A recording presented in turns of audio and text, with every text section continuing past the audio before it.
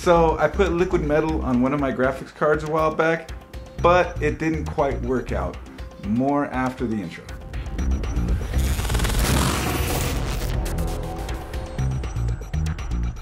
Hey everybody, this is Chris with Coalition Gaming, back with another video. I hope you all had a good Christmas, and yeah, so let's get to it. A while back, I put liquid metal on my EVGA GTX 974, the Win Plus. To me, that card always ran hot, occasionally hitting up to 80 degrees Celsius. And that's like playing Battlefield 4, Battlefield 1, anything graphically intensive. It would get into the mid to high 70s up and bump into 80 every now and then. To me, that was hot. I had to set a custom fan curve to keep it under 80 at all times, and then, you know, overclock and did all that stuff. So eventually I put it underwater. I didn't have to worry about it anymore. But when I upgraded to a 980 Ti, I put the cooler back onto it, and well, I decided if I'm going to put the cooler back on, because of the positive results that I had with the liquid metal on the RX 480, and that will be right here if you wanted to check that video out. Because of the positive results with that one, well, I decided to give this a shot. Instead, why mess around with regular thermal paste? I already have the liquid metal, so I went for it. Then I moved the 970 into my mini computer, which is a great pairing with that i7-3610. Seems to run everything pretty great. But, well, it tended to run hot after the fact. The initial tests were 10C better than previous performance. Well, I don't know what happened, because when we were running it during our 24-hour live stream, if you wanted to see a little bit more on that, you'll see another little thingy right here. When we were running it during that thing would get loud as heck. Those fans were cranking up like mad to keep that GPU cool. I had to do a custom fan curve again to keep it under control, and even then it was still pretty loud the way that I had to do it. So at one point I ended up monitoring the temps a little better and seeing that playing Doom, it actually got up to like 92C, and I'm like, that's it, I gotta take this apart, I gotta see what's going on.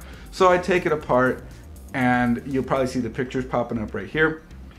The liquid metal dried. It dried up. It like bonded to the bottom of the cold plate on the heatsink. So, I mean, it says not to use it with aluminum.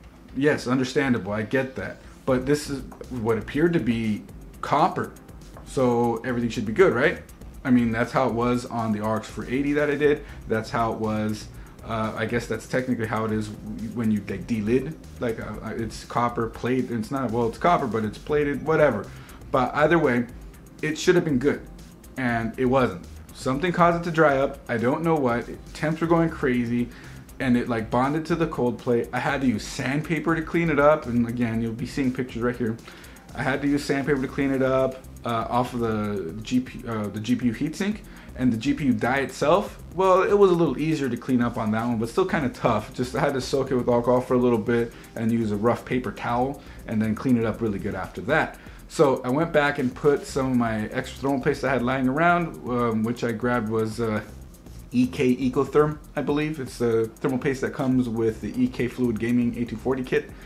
And, well, the temps were a lot better. It was back to normal from what I was used to, hitting into the mid 70s. But then I put a custom fan curve on it where it doesn't get too loud, and it won't go beyond 70C now. And I'm perfectly happy with that. That's right where it should be, I think.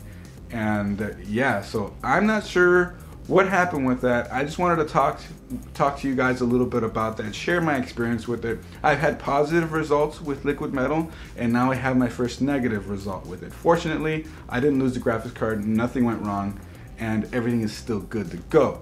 So yeah, I mean, look, this is not the same graphics card, but when you're playing around with graphics cards and stuff like that, it's risky because these are expensive parts. This is an old GTX 460 that we use as a spare parts for testing and stuff like that, or in case the GPU goes out. And well, I changed the liquid metal on the 560 Ti, the one right here, as a matter of fact, not the liquid metal rather, but the GPU thermal paste. And I didn't use liquid metal, and I think at this point now that was a good call, because I don't know the quality of GPU heatsinks, if they're copper plated with some other material, or if they're low purity, or if they're mixed with another material. I don't know how that works, or if that's what's going on and that's why this happened. But yeah, anyway, so it's kind of a good thing, as a matter of fact, that my 970 for the Win Plus recently just went out of warranty. I didn't lose it. I didn't have to deal with any hassles with it. So, you know, thanks. God bless on that one. Shoot.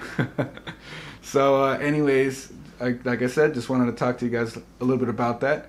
A little lighter content at the moment because, you know, Christmas break, everybody's busy. But we will be doing a build off of our giveaway computer that was recently awarded to Twitch streamer Heartbreaker TV. And great news that he is going to be paying it forward to a good friend of his as a Christmas gift. So great to see all this stuff getting paid forward. And yeah, it's one of the reasons I like the PC gaming community, because we're always trying to look out for each other. Anyways, if you guys like this video, click that like button, click that subscribe button if you want to see more. Check out our other videos, and I'll see you guys in the next one. Bye.